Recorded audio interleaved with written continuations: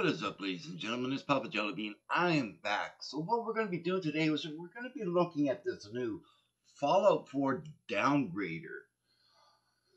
And I'm going to show you exactly how to install it and see if I can answer any of the questions that they had in regards to it crashing and all that. Now, I did do it before. It did stop working for me. And all I simply had to do was just close it and restart it. Plain and simple. So the first thing you're going to want to do is you're going to want to come over here to Files. Now you have two files. One that requires that you have to download runtime, Net 8 runtime, or you can use the very first one that includes the Net 8 framework. So I'm going to go with the one that has the Net 8 framework already installed. It's a bigger file, but it's less to download. So simply click on the manual download, let it download, and depending on your computer, it could take a while, it could not. So simply open up your downloads. Where'd you go? You're hiding on me. And then this is what you're going to see. So the only thing that you're going to worry about right here is the Fallout 4 downloader.exe. Now, people have a lot of concerns about signing in with your Steam. So if you go over to the thing here, if it's not working for you, enter your login information, blah, blah, blah. And it says right here, if this does not work for you, you don't like the idea of entering your login information. This user bought it on GOG for $10 and just selected the game to use. Selected the version. So that's the other option you can do. So if you are willing to trust this and do it, I had no issues. Double click on that. Then this little box will come up here.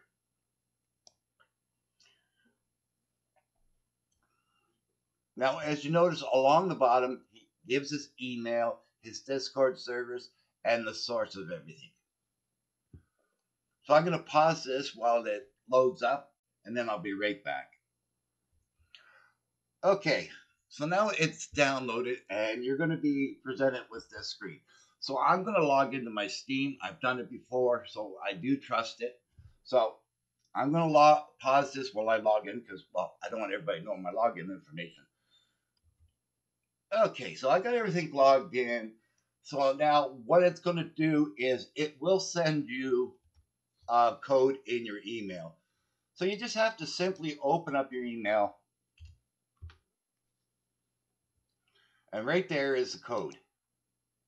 So this is the code you're going to be presented with.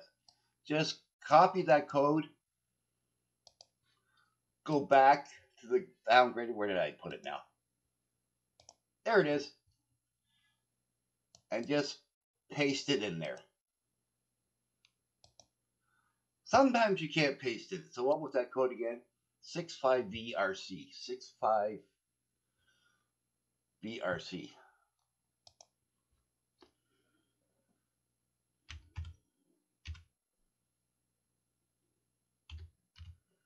And then you just hit OK. Did I do it wrong?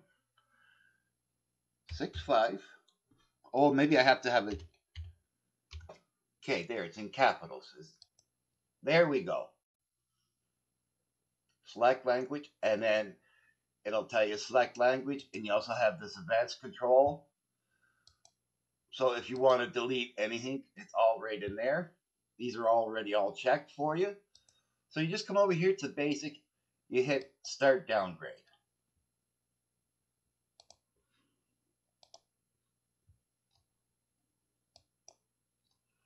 And then you just let it go. So we're going to let this run through, and then I'll be back at the end of it. Okay, so I'm back. I just let it go through its doing its thing now.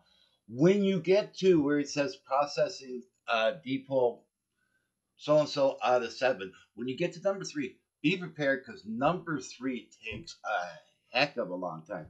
So step 1, manually download the file of your choice. Step 2, sign into your Steam. Step 3, it will send you a code. Enter that code. Step 4, start the downgrader and just let it run and do its thing. Depending on your internet speed, it could be slow, it could be fast. But like I said, just let it do its thing. If you do not trust this mod and you do not want to use your sign in for your Steam, there are uh, guides out there at how to manually do it. Now, I've done it both ways. I've done it manually and I've done it using the Fallout 4 downgrader. I'm telling you, this way is a lot easier. It's all a matter of trust. If this does crash on you, you just simply restart the process and it will pick up where it left off. So, like I said, you just let it do its thing and it'll fix everything. But like I said, it does take a while. And if you do have any issues, go into the comment section on his Nexus page, or as you can see at the very bottom, he has provided an email. He does have a Discord server, and the Discord server is listed. And if you want to just see the source files, if you know what to do with source files, because I have no idea, but he has provided the source files. So that's just a quick, I'm going to just let it finish up and then I'll be right back. Okay, so now the downgrader has finished doing its thing. So now we're going to test and make sure it works.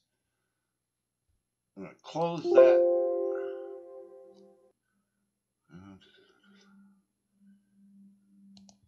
Just click on yes. All done. Close that. So now what we're going to do is we're going to install the Fallout 4 script extender. So you're just going to simply download the old version. Bring up your Fallout 4 folder. You'll know you're in the right place by looking at fallout4.exe. So we're going to open up our downloads, close that, bring that back up.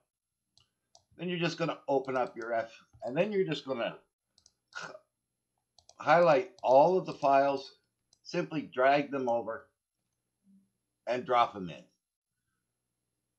So we're going to close all of this, and we're going to run Fallout 4 SE Loader. And we're going to keep our fingers crossed, and hopefully it works. It's worked for me before, and as you can see, we have no errors coming up. So that's a good thing.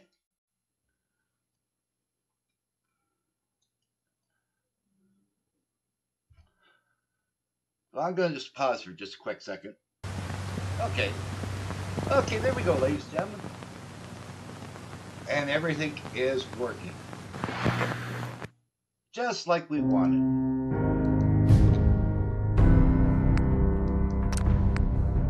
Start new game. And there you go, ladies and gentlemen.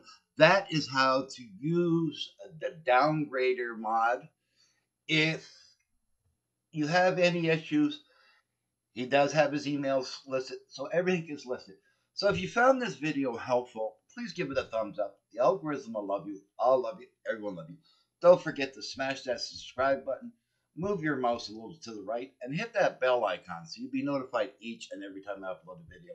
And always remember, wherever the journey takes you, may the road rise up to greet you. I'm Jellybean, and thank you so very much for watching.